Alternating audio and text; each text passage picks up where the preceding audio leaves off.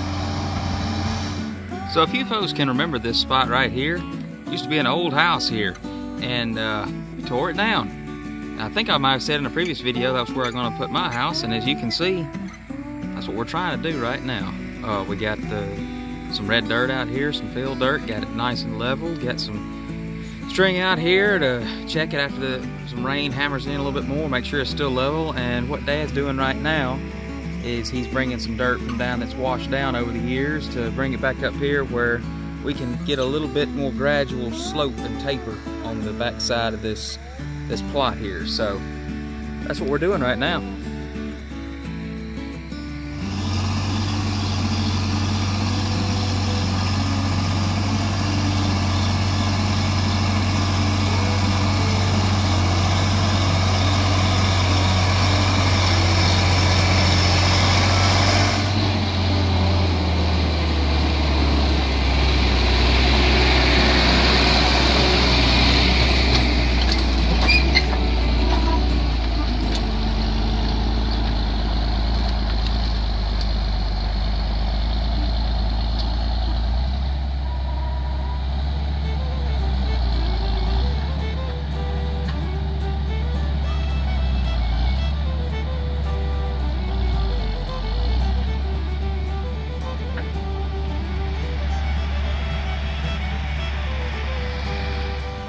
So folks, I'm standing out here where we're going to put our new house, and believe it or not, I've been waiting for a long time to tell you folks about this.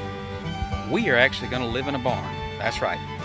We have a barn that was built probably about 15 years ago now, and it turned out to be in a location that it's not very good for what we're using it for. So we're just going to build something smaller to work cows in, and we're going to move that. That's what I'm going to live in. It's a single-story structure with a loft running the full length at the top. So basically it'll be a pretty good sized house. Like I said, it's gonna be made out of a barn.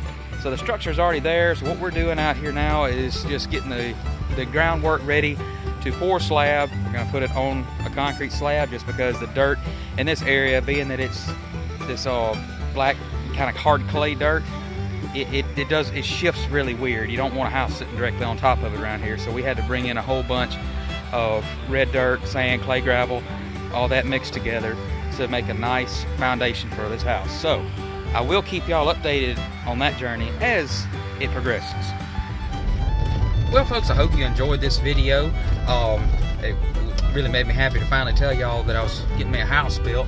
But hope you enjoyed the video of that old tractor pulling that scraper out there, and it did a wonderful job of it. We were able to get that ditch nice smooth bottom instead of a sharp wall to it, and be able to build a little more of an apron for my house. So stay tuned, and I'll tell you sometime in the future why do we need such a gradual slope up the back. It's not for mowing grass. You'll see, and I will show you the barn in the next video. So until then, please like and subscribe if you hadn't already, and I'll catch you folks later.